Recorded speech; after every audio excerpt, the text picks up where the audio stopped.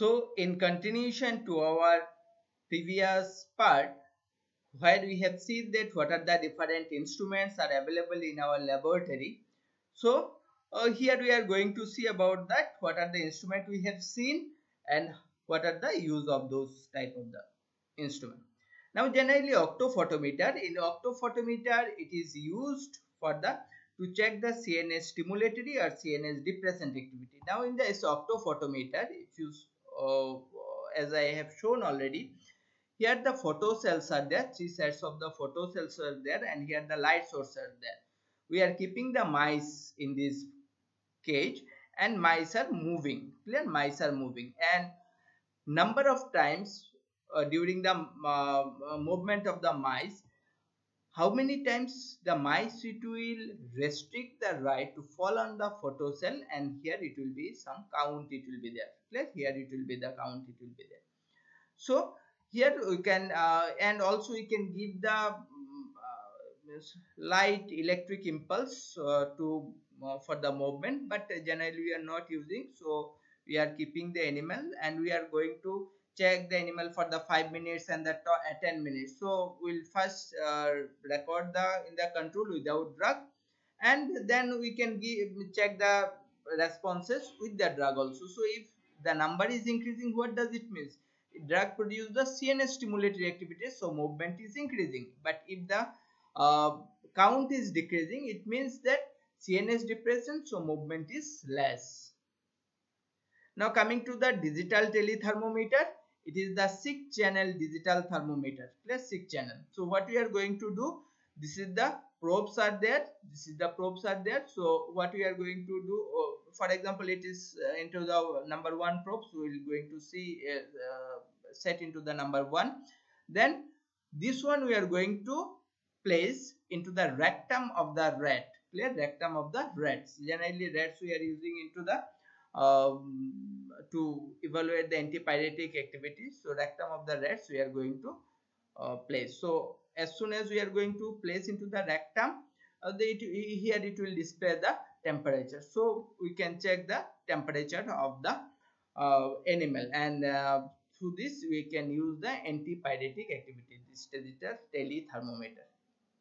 Coming to the rotor rod experiment, in the rotor rod experiment, what we are going to do, we are keeping the animal into the rotating shaft. This is the rotating shaft, and generally here we can control the speed. Generally it is the 20 rpm, that means rotating shaft speed, that means 20 rotation per minute. Clear? 20 rotation per minute. In that we are keeping the mice, and mice it will going to adjust itself, and as soon as it will fall down, clear, as soon as it will fall down, this mice, it will fall down here in the plates, the count it will stop. So we'll check that how many seconds the animals are there in the rotating shaft.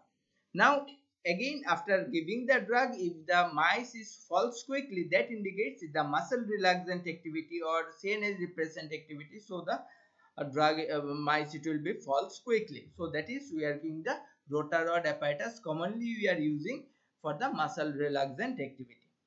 Coming to the electro convulsometer. Now electro convulsometer, this is the it is nothing but the to produce the convulsion seizure to the experimental animal, rodents like mice, rats. Now what we are going to do, we are giving a particular sets of the electric current for a particular very you can say that less number of the time. Of course, what is the count and all we are going to see whenever we are doing the experiment. Then it will produce the convulsion. After giving the electric shock, the animal, it will produce the convulsion, and we need to record the time of the convulsion and the different phases of the convulsion. So that is the electro convulsometer. Next is we have seen the Koch's pole climbing apparatus. Now in the Koch's pole climbing apparatus, this is the CNS. Again the it is acting on the CNS. So now it is the pole, as already we have shown. So and here the grids are there, you can put the electric. Now what will happen, we will keep the rat here, and the general tendency, the rat, it will want to climb into the pole. Clear? Climb into the pole.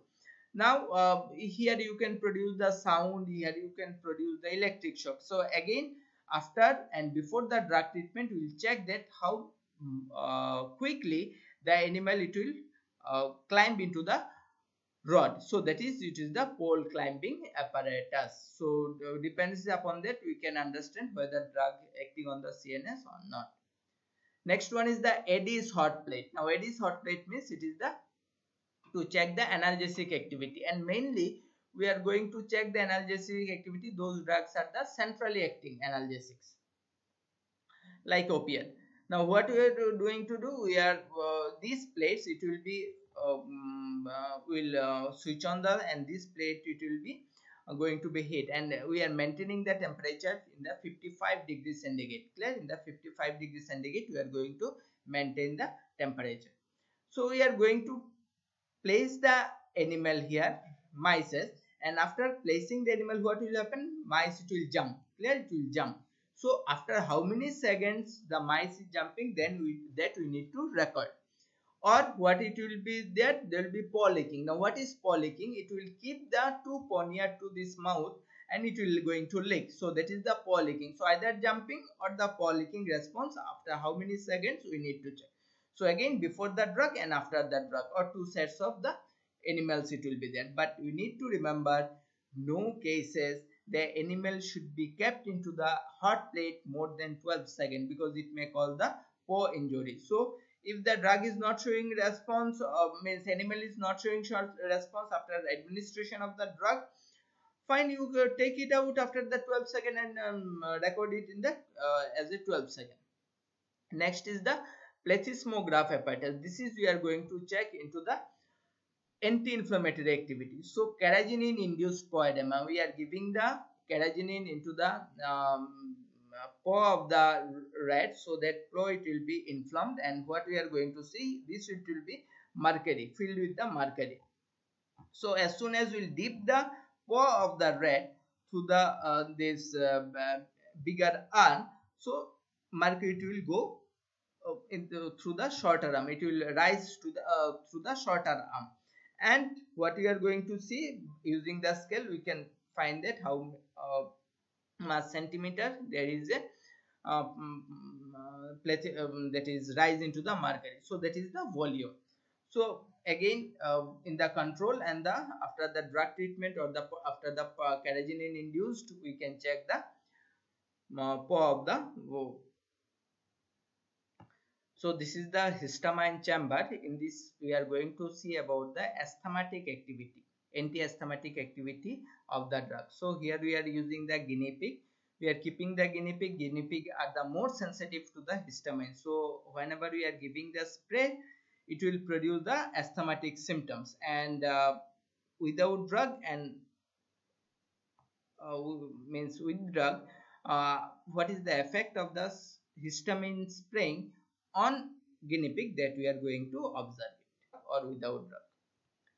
Now coming to the this that is used for the bioassay in vitro study. So already I have told, this is the chymograph drum, that is the Sherrington's rotating drum, and this is the outer jacket. Clear? Outer jacket. And here actually this is the setup.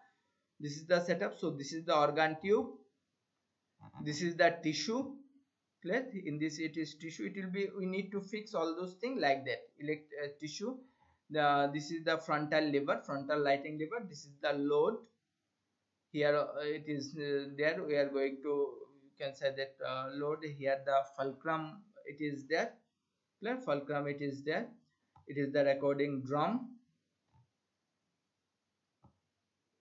with paper, and of course response is coming like that. This is the glass coil through which physiological solution it is coming, and here it is the aerator. This is actually aerator through which oxygen, we are giving the oxygen to the muscle, so that muscle it will be into the live condition.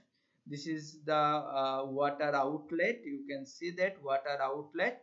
Next is you can say the thermostat to maintain the temperature, because some cases we require that we need to maintain the temperature. This is the organ bar chamber. This is the stirrer.